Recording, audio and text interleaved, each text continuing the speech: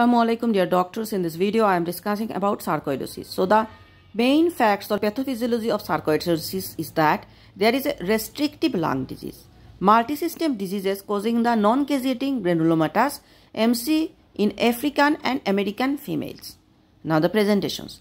In sarcoidosis, patient may present with fever, cough, weight loss, that is erythema nodosum, hilar adenopathy, polyarthritis and anterior uveitis. Now about the diagnosis.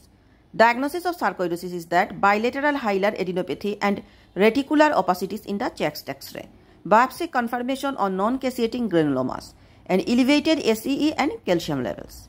And treatment is about the systemic steroids. Look the image on the right side. We are seeing on the chest X-ray bilateral hilar lymphadenopathy and enlarged lymph nodes on both sides of the chest. Now about the mnemonic of the sarcoidosis, that is easy to remember: grueling.